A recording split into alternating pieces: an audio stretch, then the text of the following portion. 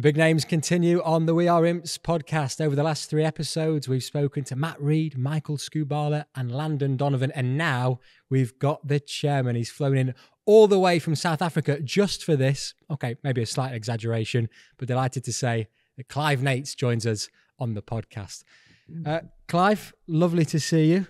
Do those flights back to Lincoln get any easier? No, they don't, but 3 flights in 7 days, each about 11 hours. Johannesburg to London, London to Phoenix, Phoenix to London, and now in freezing Lincoln. But yeah, all good. There is so much that we need to cover on this podcast. So I want to start, Clive, by looking back at your time pre-Lincoln City, because you've spoken to so many fans over the years. We know a lot about your time here, but perhaps not your life before joining the club. So tell us exactly how it all started at Peregrine Capital. And if you could, give us a bit of an insight into what type of person it takes to start something like that. Well, let's say life was boring before Lincoln City. So originally an accountant in the investment industry, and then with Sean Melnick listing his company on the Johannesburg Stock Exchange, he offered me the opportunity to start the first hedge fund management company in South Africa. So 40 years old, I had the decision to make, leave one of the biggest institutions in South Africa and move to, a completely new business, never been tried in South Africa. And yeah, went for it. And I think there's without a doubt, that's the only reason I had the opportunity to take a stake in Lincoln City. Without the opportunity at Peregrine Capital, Lincoln City would never have happened. I always loved the stock market. It was a hobby, became my job. And spent a number of successful years there. Retired quite early from that and traded global equity markets for a while. When my youngest kid was finished school, I decided, it's going to be a bit boring at home on my own with my wife doing a lot of traveling as well, and decided either go back into the hedge fund business or do something crazy like get involved with an English football team, which was always, let's say, the number one item on my bucket list. You've almost answered the next question there for me as well, which was it always in your thinking, always something that you wanted to do to play a major part in joining a football club? And tell us a little bit about that. I think I always wanted to be involved with football in some form. My 2 great hobbies were football and the stock market. I had the chance, to work in the investment industry. And it took me a while to work out, how could I get into the football industry? And suddenly clicked, why not take a stake in an English football club? I mean, obviously, as you know, Everton is the team I've supported since I was a kid. I loved looking at the whole English football pyramid, followed, a number of other teams for various reasons. And Lincoln City, I started to follow on the back of the alliance that they had with Everton in 2002. It was days really knowing everything that you could see on the internet. So I didn't really know that nothing major came out of that alliance, but I just followed Lincoln City and always backed the underdogs. So when they fell into non-league, I probably looked at them, even a bit more. I made this confession. I even played Lincoln City as football manager, trying to get them out of non-league. So, I was well prepared for this. And were you successful on Football Manager in getting us out of the Football League? Not really. It just took up so much time. Hated some of the flaws in the game. So, played it a bit, but never quite as much as I hear guys I meet at various games and they tell me they've got Lincoln City into the Champions League. But thankfully, you did it in real life, and that's what really Oh, I counts. don't know about the Champions League yet. Very good point. Give it time. Give it time. So you joined the club in February 2016, and then 3 months or so later, the Cowleys are hired. Was it always Danny and Nicky Cowley that you wanted? Of course, there were other candidates, but could you just take us through the process of that? It seems like such a long time ago now, doesn't it? But when you do look back, were they the number one straight from the off? Yeah, so I think it was some time in early 2016. I read an article on Southampton, how they scouted managers before they needed a manager. And I thought, well, this is just, makes absolute sense. What, who would we take if we needed a manager at some point? So I started to look into it and, came up with a number of articles about Danny and Nicky and, continued to read about them. And yeah, they looked like the perfect fit for us. And I remember bringing it up one Friday evening. We were in the strugglers, as we tended to be on a Friday evening. And I mentioned it to Bob and a couple of his friends there. And I suppose the immediate reaction was, oh, the Essex connection, and what had happened with Tilson beforehand. And didn't think too much of it. And then obviously when Chris stood down and we had to start looking for a new manager, I remember getting a call from Bob one evening. He said, "You won't believe it. Danny's got hold of us and he's interested in the job." I mean, what an incredible season. And we could spend a whole podcast just talking about it. Ultimately, we, the fans, we know exactly what happened. But from your perspective, what was that year like? Because I imagine you had to make a few more trips back to Lincoln than you probably foresaw that you would have had to have made at the time. Personally, did you expect things to take off in quite the way they did? And did it almost throw your life into a bit of chaos for that year or so? I don't know about chaos. I mean, it was just an absolutely, incredible period. One of the surprise trips or unplanned trips, let's say, was getting over for the Ipswich Town replay. And we've had a couple of good games since then, but it's hard to surpass, that evening and just the excitement of that goal, how time almost stood still as Nathan went round their keeper and put the ball in the back of the net. And I just remember thinking, we're going to win this. And then the ball hit the net. And everybody just erupted. So let's just go through that season a little bit then, Clive. And again, I mentioned it before, but there's so much that we could talk about. When you look back at it, which moments stand out to you? Which decisions that you made, that Bob made, that anyone else at the club at the time you think played such a key role in all the success that followed? Yeah, I mean, you wouldn't have known it at the time the decision was made, but the signing of Sean Raggett, especially with that goal against Burnley, and that just changed everything for Lincoln City. So Sean was totally unplanned. It was actually local election day, and if I remember right, it was the 3rd of August, 2016. And I'd been helping out a political party, being an observer, and my shift was 6 to 11. And something went wrong during that session, and there was a little bit of time out, so I quickly ran to have a look at my phone, and a whole lot of missed calls from Danny. And all I wanted was my session to end so I could get a call out to him and find out what was going on.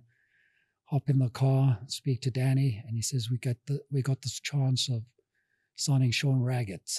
He's on his way to Barrow, but he's going to pop in to see us. And we start talking about what it would entail. There's no chance of doing a deal with Dover. They won't accept anything less than 100K. Obviously, our valuation is a lot less than that. So it's about taking a risk of going to an FA tribunal if we go ahead with the deal. And obviously, we spend some time thinking about this. Sean gets up to Bank. Everything's sort of agreed on the personal details. And then we've got to decide, well, are we going to take a risk on potentially paying up to 100K? So we eventually take the decision, okay, if it comes to that, I'll meet that liability. And we bring Sean in. As it turned out, because of the FA Cup run, I didn't need to put any additional money in. The club had already made sufficient money to pay the fee that the tribunal awarded.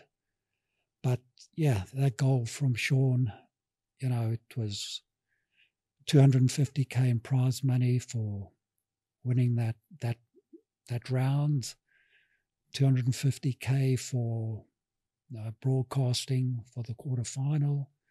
But what swung it was the share of the gate playing Arsenal that day. And without that, I'm not sure we would have had the ability to build the EPC, provide the additional funding, to help whatever the investors were putting in League Two. So without a doubt, that was the big game changer. And with that in mind, it is amazing, isn't it, how much an FA Cup run can change the course of a club's history going forward. So when you hear managers, and I guess I'll have to use Thomas Frank at Brentford as the most recent manager that's spoken out against this. When you hear managers discussing the idea that replays, okay, we actually didn't need a replay with Burnley to do what we did, ironically, but when you hear Premier League managers talking about the lack of a need of a replay, what goes through your head at that point? Yeah, I think it lessens the excitement of the FA Cup. I mean, we didn't need a replay against Burnley, but like I said before, the game against Ipswich, that replay is just, I think, it's hard to surpass, the feelings of excitement that you felt after winning that game. And who knows, if that game at Portman Road had gone to added time or penalties, maybe that would have been the end of our FA Cup run. Clive, you've often had to make big decisions at this club, whether that was redundancies here at the club or players not being offered new contracts or even managers losing their jobs. But is that just part of the territory, and how have you learnt to deal with that aspect of the role? Yeah, look, I think, being involved in the investment industry, you just make decisions all day, every day. Obviously, there are some very, very important decisions you make. I think I'm just used to making decisions. Some are obviously more difficult to make, but I think you just do it. It comes with the territory. It's part of the job, I guess. Yeah, without a doubt. Right, let's fast forward to 2017-18 then. We lose against Exeter in the playoffs, but we win the Checkatrade Trophy at Wembley. Firstly, we'll look at Exeter and the disappointment that came with that. When I look back at it, I wasn't at Exeter away, but when I look back at it, it was particularly the pitch invasion that is one of the images that stands out. What are your memories of that season? Yeah, without a doubt, the highlight is the Checkatrade Trophy win. Just an incredible day. 27,000 plus Lincoln City fans at Wembley, our first visit to Wembley. That's the highlight, as I said. I think even to finish in the playoffs was an achievement that year. I think we had a few injuries at the time, especially at left back, if I remember. So, I think we were always on the back foot going to Exeter. Obviously wasn't an enjoyable trip down there, and then the Exeter City fans on the field at the end, sort of giving it to the Leicester City fans. Yeah, it wasn't great, but I think you've got to have bad days like that to set you up for what happened the following season. And we'll come on to that shortly. I guess when you look at 27,000 fans at Wembley, is that one of those moments where you just have to take it in? And not a case of, look what I've built, but there must be that element to you when you're sitting, I'm presuming you were sitting in the director's box at the time at Wembley during that game. Were you over for it? I was with the fans. You were with the fans? You were with the fans? I saw you there. Remember? Sorry. You don't even remember. I was busy working, Clive. I was busy filming a documentary for this club. I was working. I was in focus mode. Okay, you were in with the fans. But when you look around and you see 27,000 Lincoln City fans there, what's the feeling? Yeah, to think that we as a club that had really only been involved with for 2 years, had already achieved what we had in the previous season and had now won a trophy at Wembley. Yeah, it's just an amazing day. You talked there before about you need the difficult times to enjoy the better times. I mean, we've been lucky really over the past 5, 6, 7, 8 years that there have been so many more better times than there have been difficult ones. When something like Exeter happens, is that further fuel? Does everyone come together at the club and go, right, we're going to use this to move forward and to take this club to where we think it belongs? I don't know if it was used quite that way, but certainly I remember talking to Danny and Nicky and looking at what we needed to improve after our first season in League Two. And clearly the difference between us and the teams that finished in the top 3 was our away form. It wasn't good enough to get automatic promotion. And that was the focus of Danny and Nicky for the next season. I think John Akinde was part of that.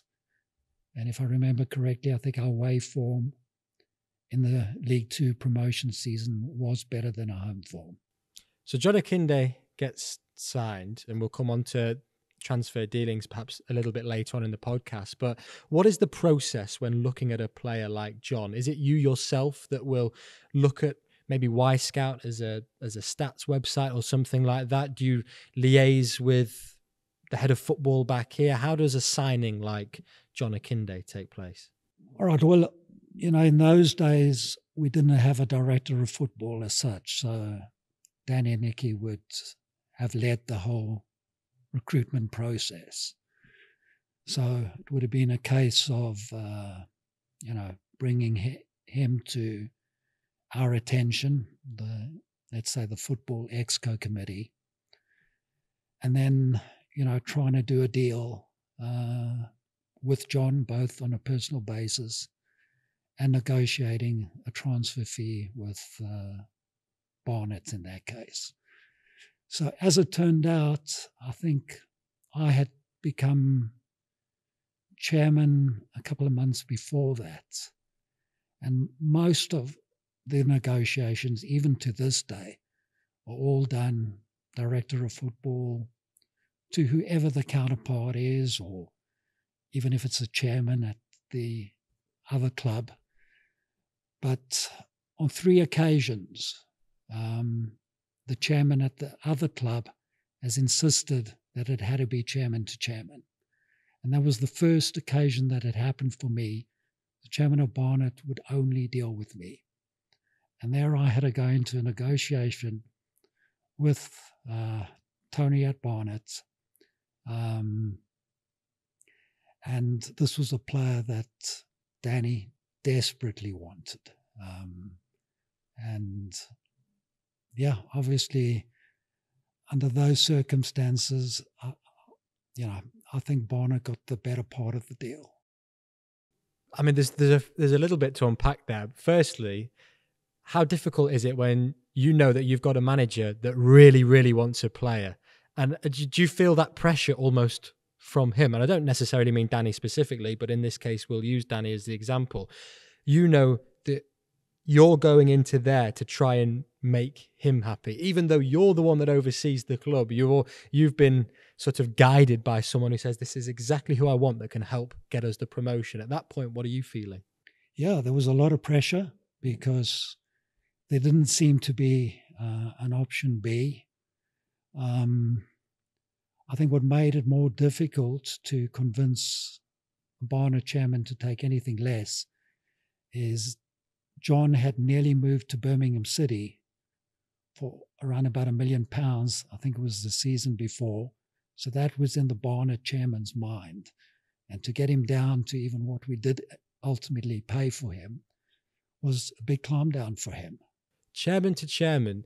So is that the only time that has happened in your tenure? Obviously, it was the first time, but that hasn't happened since. No, it's happened 2 other times. Okay, 2 other times. Are we allowed to go? Are we allowed to discuss? I'm trying to give fans an insight. It's difficult, isn't it? Because obviously you've got legalities to bear in mind, firstly, and of course you've got a moral code not to disclose information that happens behind closed doors. But still, it is so interesting to hear what goes on behind those doors and those transfers that take place, because for us at home, we just assume sometimes, no matter how much we watch football, we just assume that the deal is done, ring up, call, there we go, the contract is signed. Obviously it's not quite that simple.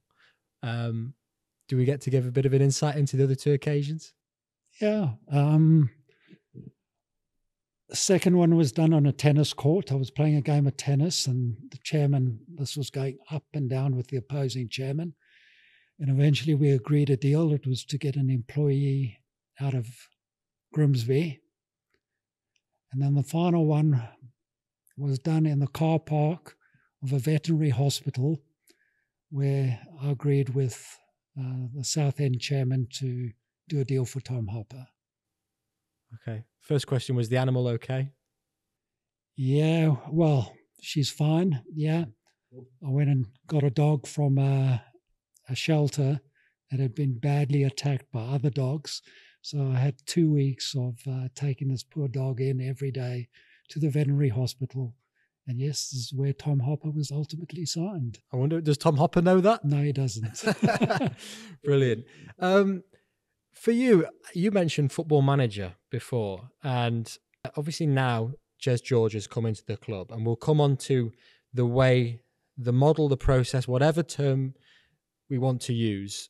But there was a time where you were the one, I'm presuming, that decided who to sign and how to sign players. Am I right in saying that? I'm looking back at sort of 16, 17, 17, 18. Was it you yourself that would sit there and go through stats and everything like that and make the call to the player? Because there wasn't the amount of staff to be able to do that, was there, to actually outsource that as a role? No, Danny and Nicky would have done that. Yeah, they would have been the ones that... Sorry, I meant with Dan. Yeah, with Danny and Nicky. You would do that as maybe as a 3.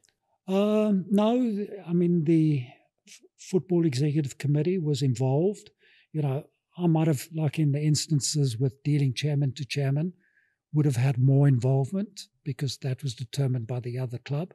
But otherwise, as a committee, whoever was on that committee, Roger Bates at the time, Bob, certainly in those initial days when he was chairman. So we would have all had equal involvement in finally signing off on any of those deals.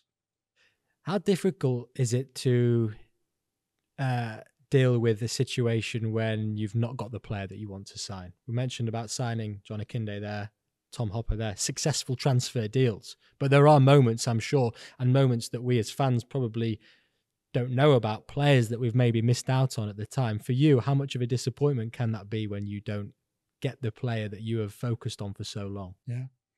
No, it's a big disappointment. And, you know, it was even a bigger disappointment for, let's say, the likes of Danny and Nicky.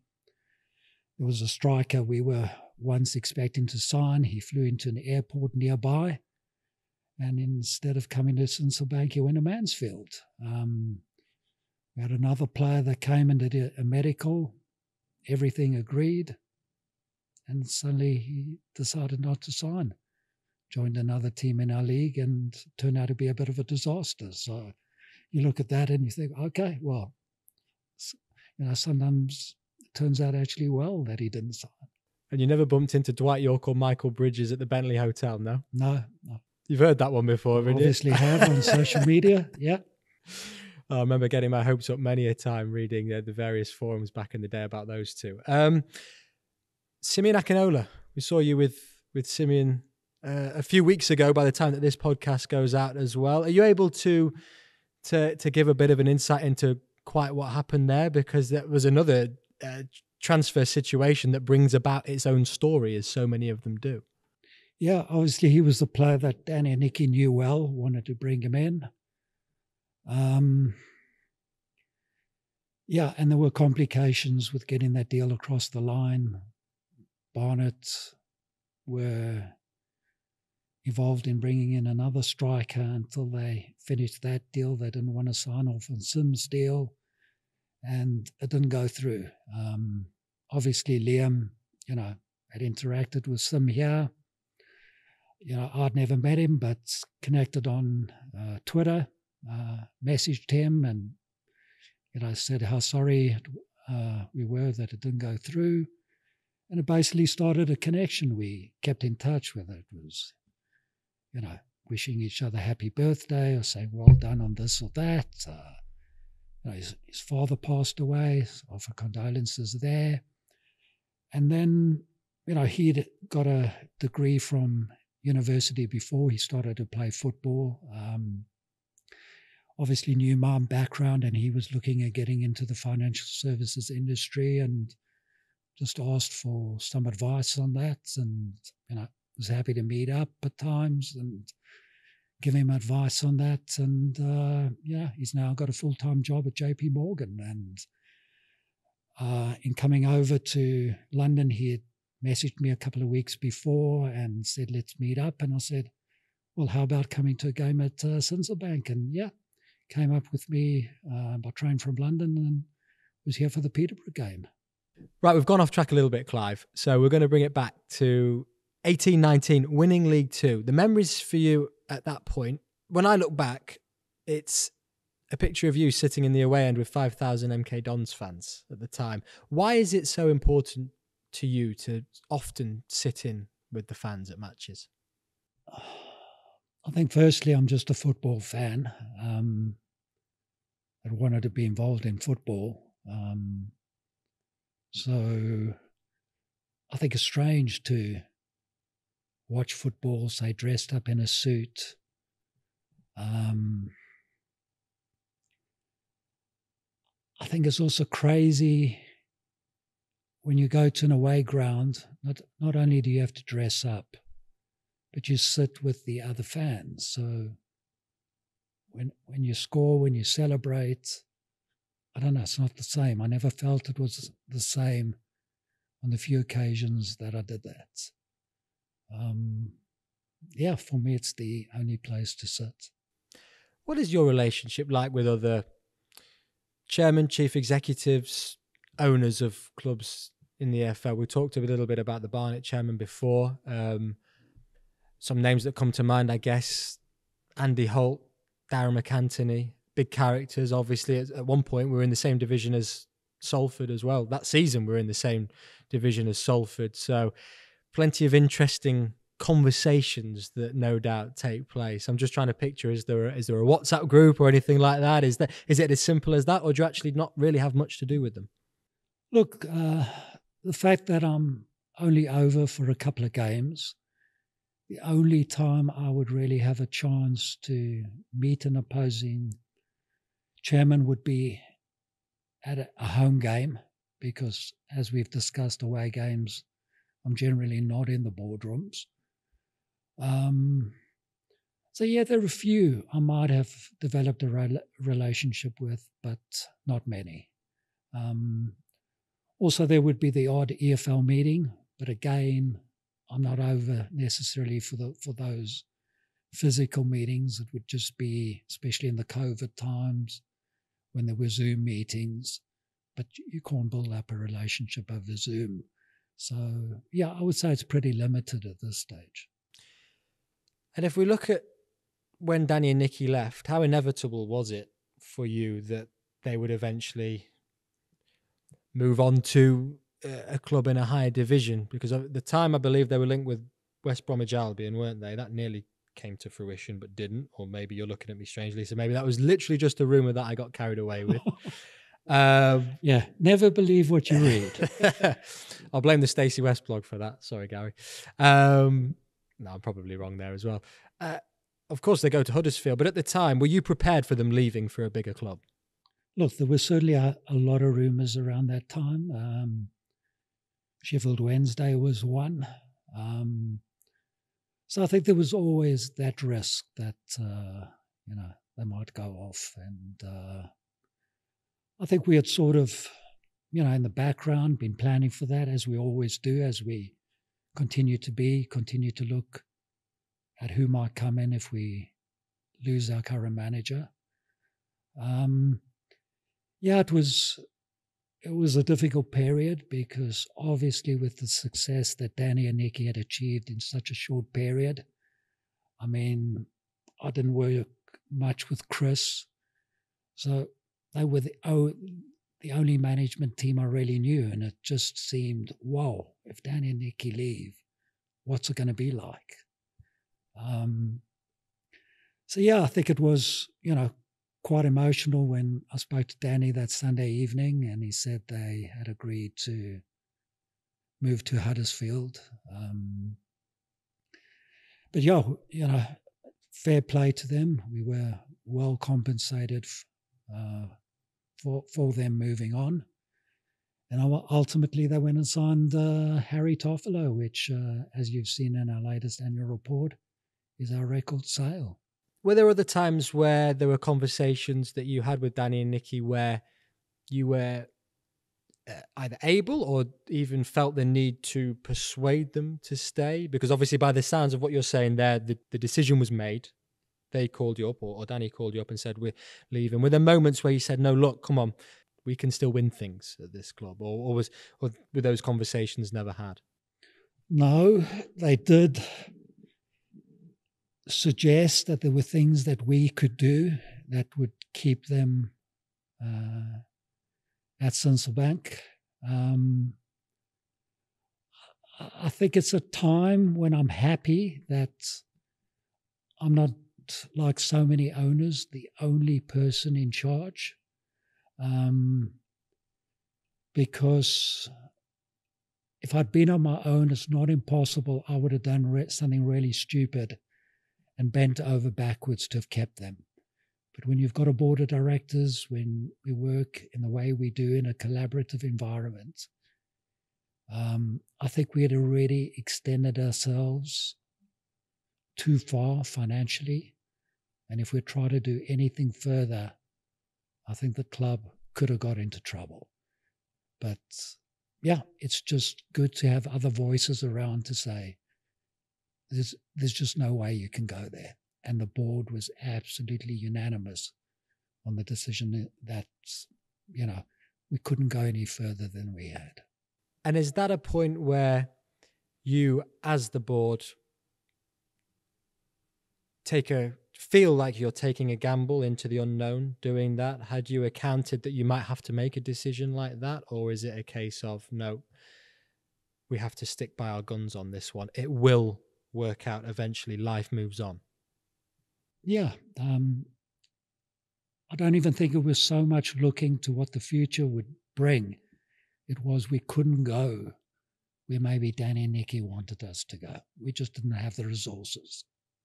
I think, Clive, I've lost track of time here, if I'm being honest with you. I do normally have a timer, but technology is getting the better of me today.